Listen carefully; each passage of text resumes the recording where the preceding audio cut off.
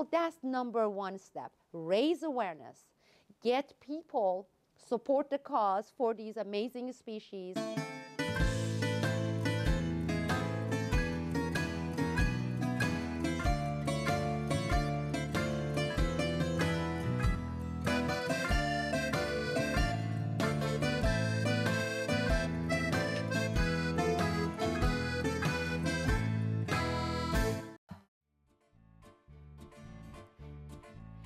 The Sea Turtle Rescue Center, DEKAMER, also known as Dalyan Turtle Hospital, was established in 2009 in Dalyan, Muğla. The center is managed by the Turkish Ministry of Environment of Forestry, Dalyan Municipality, and Pamukkale University. I visited DEKAMER during the filming of our series in Dalyan and met and talked with the center's on-site manager. So this is very interesting. This is how they monitor the nests where the big turtles come and lay their eggs. And it takes about 60 days for them to hatch. And so they need to put signs because, as we know and we are going to see, the beach where the turtle comes towards the river in the sand area is a public beach. They can't have any developments there. They can't build any hotels there, but it still is a public beach. So in order to protect them, they place signs like this so that the eggs, until they hatch, they are protected. And once they hatch, the turtles, they make their way towards the sea, and that's where they swim, and then they migrate. But as we know, the lighting effects too, because of that, they don't allow any kind of lights in this beach area, protected beach area for Caretta Caretta turtles. Injured turtles found along the Mediterranean coast of Turkey are brought to the center and administered needed medical treatment and surgeries and rehabilitation. Room here, which we are not allowed to go inside, it's sterile. They have the x-ray machines, and for small surgeries they're equipped to perform it here. And here is where they keep the tanks for the injured turtles. They keep the temperature same as basically summer temperature with a wooden stove that they have here, and they close the sidings. Here in Dalyan, the temperature does not drop below, I would say, 45, 50 degrees at night. That's the lowest temperature you get into. So it's not difficult to keep the place warm during the winter. During the summer, they open the sidings and then the temperature is perfect because they like warm Mediterranean temperatures. Currently, they have 6 cases here in the center. 2 of them has to do with propellers, with crushed shell. Then they have 2 cases of these Caretta swallowing hooks, and these are larger fishing hooks. Some of the hooks are in multiple fish hooks. The fish hooks are in multiple bunches, and they have a couple of cases of the nets getting stuck between their swimming fins and injuring them based on that. So they bring them here, they keep them here, and after the surgery, this is the area where they recuperate, and once they are ready, they take them back and they release them back into the water.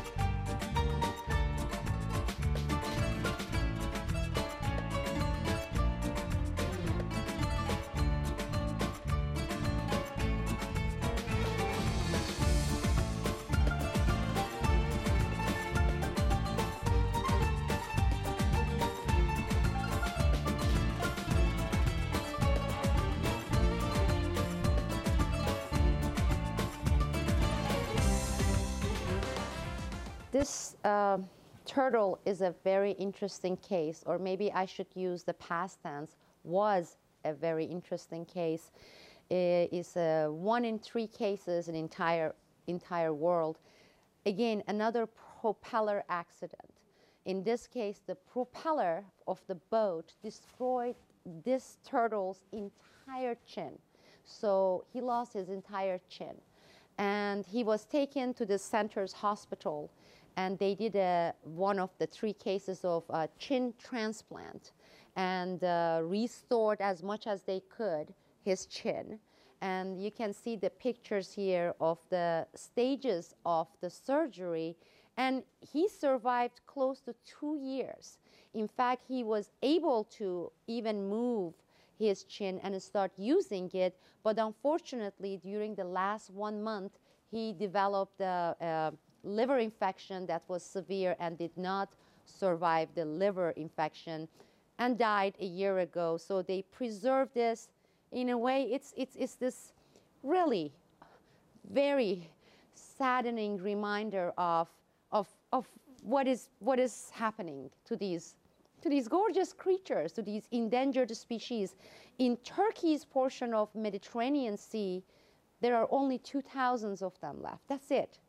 And if you look at their survivalship for the Caretta Caretta turtles, of 1,000 hatched turtles, Caretta Caretta turtles that make it to the water, only 1 makes it to the puberty age, which is around the age 25, 26. It takes them 25 years to reach puberty, and 1 in 1,000. So between those plastic bags, number 1 cause, human waste, such as plastic, bottled water, plastic bag, when they swallow a plastic bag, it goes and it blocks their intestinal tracts, and they don't have a chance, not even 1% chance, because it acts very quickly and they die. And the number 2 reason here in this region is unprotected blade propellers.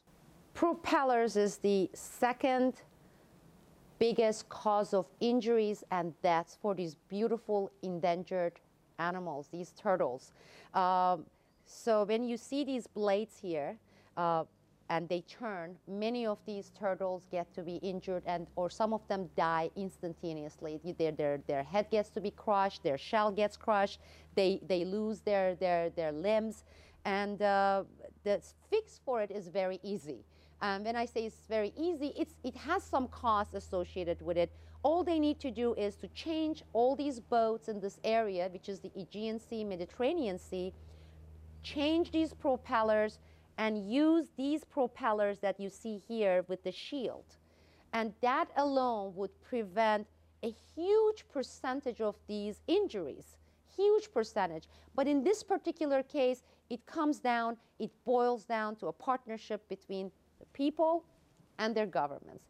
And that's the case right now in Turkey. They are trying to pass the law through the parliament here to say that all boats should be required to have these shields, so we will not cause these injuries, these deaths for these, again, magnificent species. I hope it will get to be passed and there will be motivation. Of course, Pamukkale University is doing great amount of work. They are trying to raise awareness. Well, that's number 1 step. Raise awareness. Get people, support the cause for these amazing species, and then for those people to go to their governments and say, please do something. And what do? We pass the law, we make this requirement, help some of these fishermen who may not be able to afford to make the transition and start using the right kind of propellers with the shield.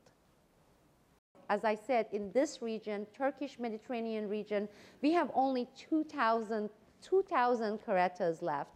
There also is a website I'm going to publish. You can see the link at the intro portion of this video. And you can go to the website. You can watch some of the amazing videos, some of the surgeries that are being performed.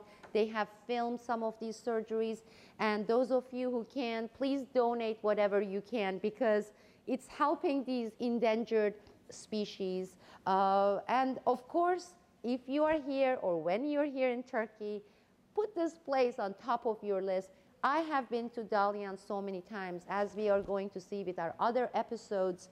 There is so much into Dalyan, this region. And this alone, I would say, is a reason to come and do something good. Do something good for our planet.